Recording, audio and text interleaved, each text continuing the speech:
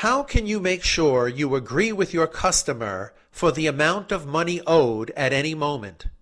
That's the reason why QuickBooks Online allows you to print or email customer statements.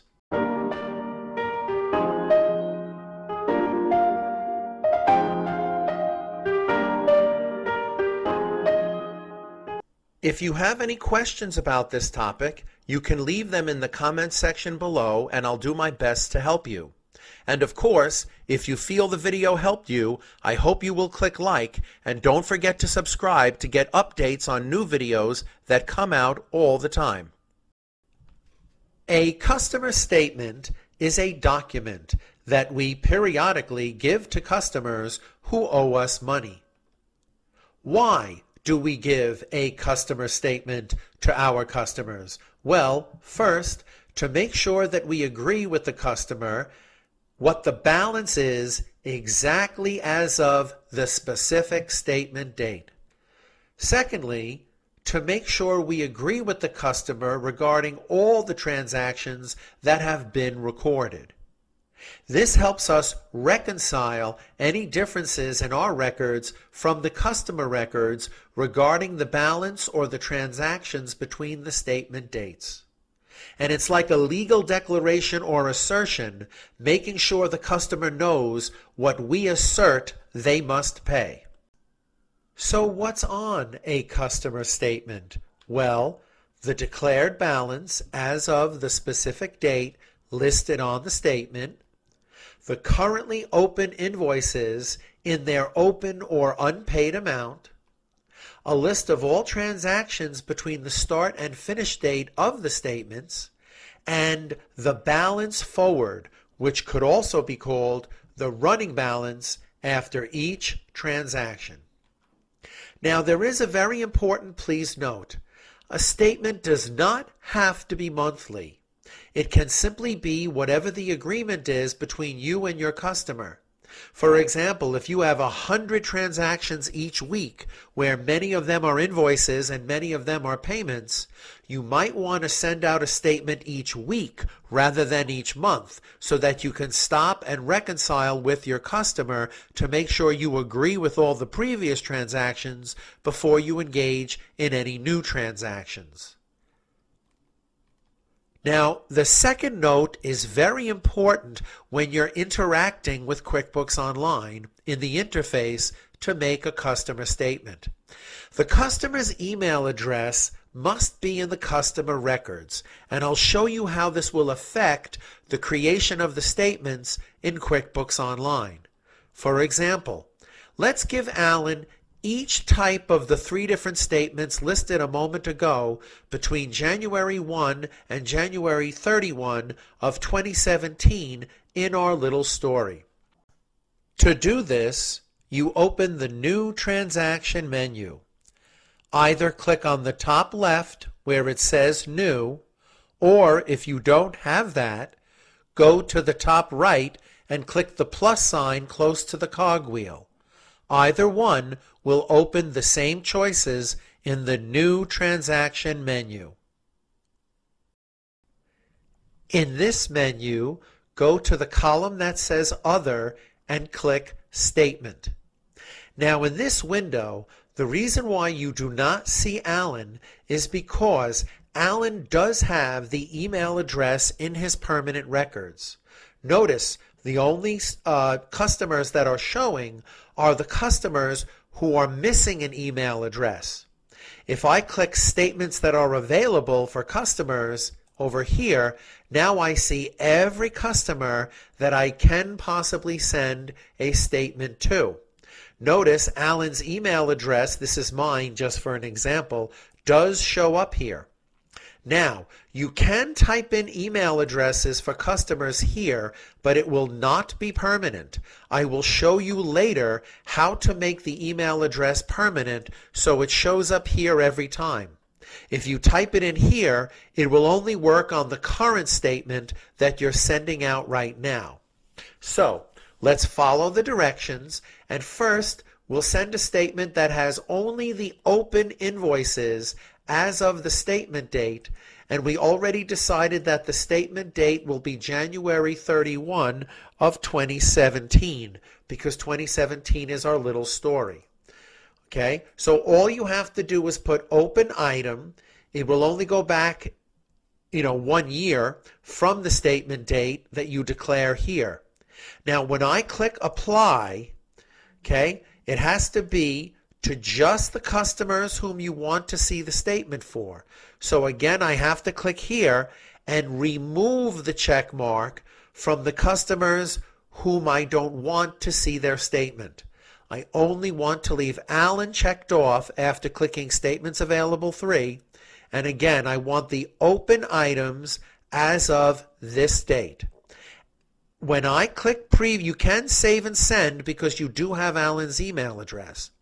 But when I click preview, you can see that these three would look exactly like Alan's open invoice report. Here's the original. In fact, it's better. Here's the original amount, and here's the amount open as of the cutoff date of the statement that we put. And of course, you could print this and send it in snail mail, or you could click Save and Send, and it would send it to the email address listed here. Now, let's do a different type of statement. If we change it to balance forward, but leave the dates the same, by the way, the start date and end date will not necessarily affect what's on the statement if you choose this statement type balance forward. But just for good measure, let's put January 1 of 2017 to January 31 of 2017. Okay, just got to make this 2017. Okay, now start date and end date, click apply. Now again, you have to click the statements that are available and remove those whom you're not sending it to. Now that it looks the way we need it to look, we can preview it, and you can see that not only is this every transaction between the start and finish date, but notice the balance was $3,000. Then we had an invoice for $3,900. The balance went up to $6,900. Then we had an invoice for $2,100. The balance went up to $9,000.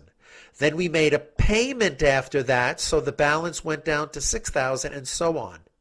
So this type of statement shows the running balance between the statement dates. And the last type of statement that we could send is a transaction statement. And again, leave the from and to date and leave the same statement date. And when we preview this one, when we preview this one, make sure you're only choosing the particular customer whom you want to preview it for. And when you take a look again, it has something different. This column is now not the running balance. This column is the amount applied to each invoice, and it even lists the sales receipts. For example, invoice number 1 was completely paid off, but invoice number 5 only has $1,000 applied to it. Invoice number 7 has no money applied to it. And of course, sales receipts are always paid off, but it is included in the statement because they are transactions that happen between those dates, between you and the customer.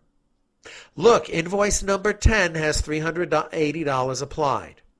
So the combination of all three of these types of statements give the customer the clearest possible information regarding what is owed and why it is owed from the customer.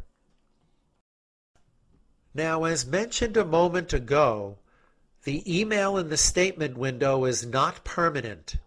You would have to use the customer records to put it permanently.